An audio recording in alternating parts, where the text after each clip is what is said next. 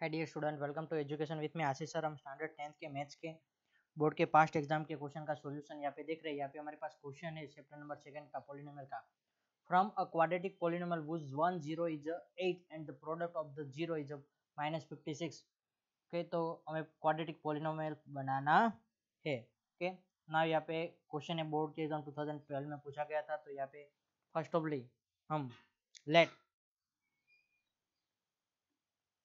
1 0 let 1 0 of a quadratic polynomial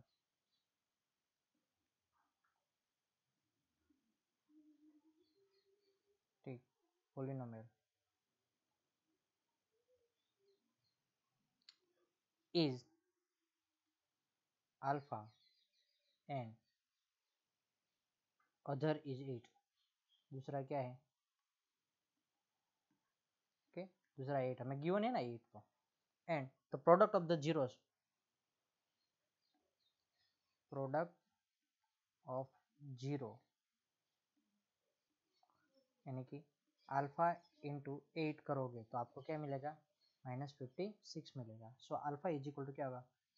-56 upon 8, तो 8 7 जा। Okay, तो अल्फा इज इक्वल टू क्या मिलेगा? -7 मिलेगा। सो सम ऑफ द जीरोस क्या होगा? सम of zero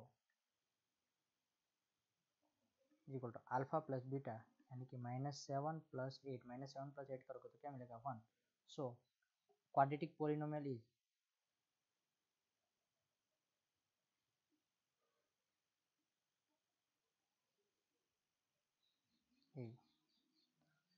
x minus bracket में सम of zero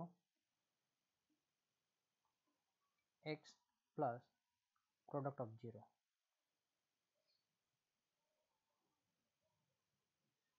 okay, now some x square, sorry यहाँ पे x square minus sum of the zeros. Some of the zeros क्या है?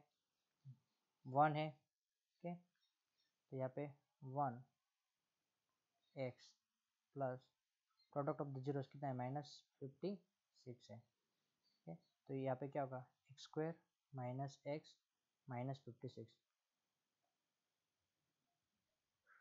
Okay, so required quadratic polynomial, so required quadratic polynomial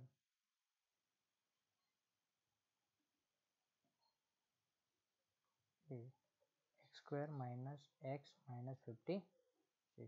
okay, thank you student।